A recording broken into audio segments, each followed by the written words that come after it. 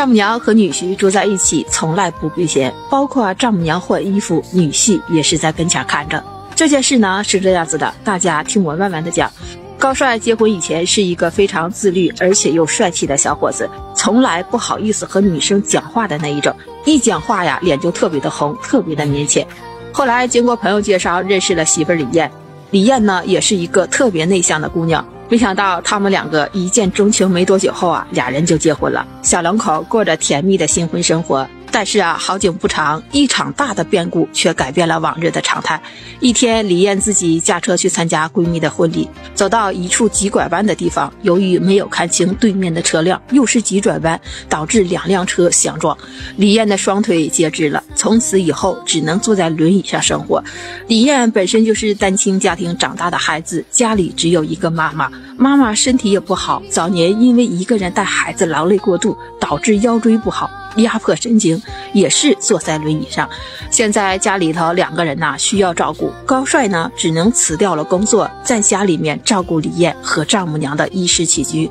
这照顾李艳还好说，擦洗身子都是高帅给擦，这丈母娘该怎么办呢？李艳没出事之前都是李艳照顾，丈母娘是一个特别爱干净的人，3天2头就要给她洗一次澡，不洗都不行的那一种。这也真是难为高帅了，没有办法，既然这样，丈母娘也不能不管呢。第一次给丈母娘洗澡的时候，高帅也是经得丈母娘同意的，虽然都感觉挺尴尬的，但是没有办法，每次都是高帅帮忙洗完澡，换了干净的衣服。从那以后啊，这给丈母娘洗澡的事儿就交给了高帅，而且呀，从那以后，丈母娘换衣服干嘛的也从来都不必为高帅了。邻居们看到高帅啊，都夸高帅是个孝顺、知恩图报的好孩子，甚至啊，还有人劝他离开这个家，去追求属于自己的幸福，但是啊，都被高帅拒绝了。偶尔也有人说闲话的，说高帅给丈母娘洗澡，娘3个睡一个屋檐下，这是道德的问题。高帅呀，却从来没有这样认为，他只是想把李艳和丈母娘都照顾好，他们娘俩说实话都是高帅的责任。除了照顾李艳和丈母娘以外，高帅呀就在附近的工地上上班。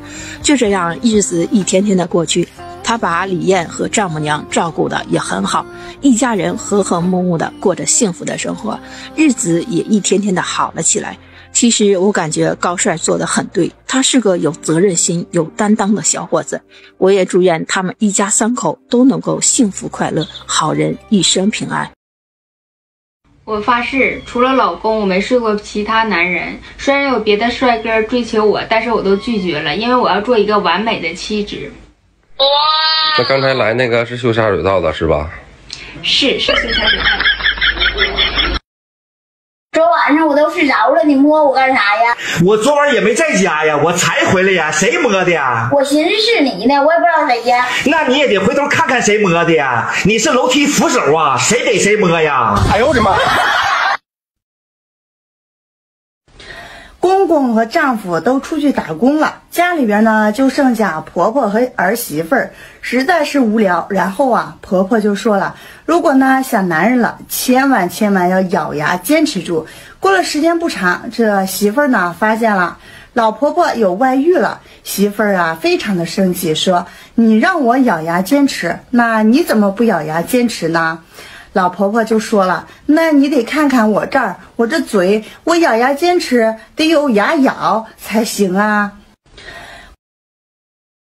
小姨，我来考考你。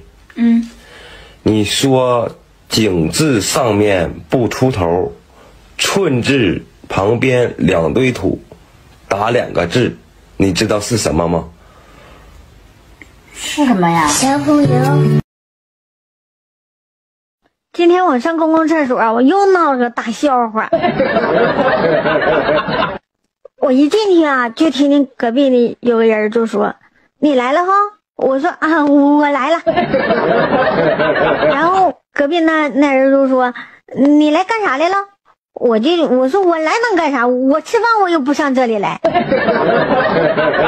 然后他又问我，他说：“那你啥时候走呀？”我就生气了。这人是不是有病？我啥时候走？我说我拉完就走。然后就听他说，他说我先挂了啊，旁边来了个傻子，我问一句他答一句。夜多少钱？200元不打折。是不是怎么样都行？是。今天晚上10点，帮我到火车站排队买票。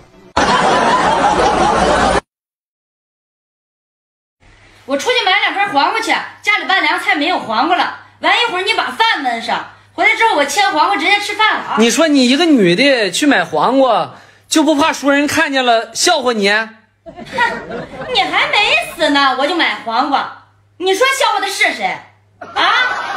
你快别搁这杵着了，赶紧焖饭去，我走。今天晚上我去你家睡啊，我老婆不在家，然后顺便陪陪你，然后再给你喝2杯。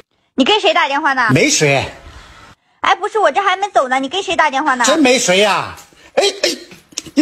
喂，你勾引谁老公呢？我告诉你，你再打电话过来，我就找你家去。这是你爸，是你爸。形容东北的冬天有多冷？天空好冷。能不能整个正常点的？嘎嘎冷。你能不能？挠冷。你能不能？嘎嘎冷。哎呦，嘎嘎冷。停！你能不能用普通话来形容？贼拉冷。咋了？你要能过就过，不能过你就给我还给我妈。这你说的啊，你可别后悔。谁后悔谁挑狗。那行，你先把账结一下子。结啥账啊？当年我娶你的时候，讨价还价，最后16万8成交的，你不是把彩礼退我呀？我妈可说了，售出不退不换。那行，这张先算一下子。我当年娶你多少斤？80多斤啊。具体的说是81斤2两，折合单价就是2068块9毛6。你现在多少斤了？100多斤。别撒谎，报实数，那会称一下子。舌捋直说。132减去81斤等于51斤，这51斤肉啊是我的，你不用带走。我算一下子啊，这50斤多少钱？51乘以2068块9毛6等于你看10万多钱，折合现在的货币贬值率乘以1.0683等于112723块。这零头我不要了，给我11万都行。这咋样？咋样？现金还是刷卡？你别笑。哎，你听，外边喊我。哎，外边真有人喊我。哎，等我，我这就来啊！老公出差刚回来，想和媳妇儿亲热，但是儿子呢缠着不让，老公就给儿子20块钱，说去到超市买点好吃的。儿子接过来这20块钱，说这么少啊，每次隔壁王叔叔都给我100块钱。听完儿子的话之后，老公的脸立马青转阴了。你说什么东西？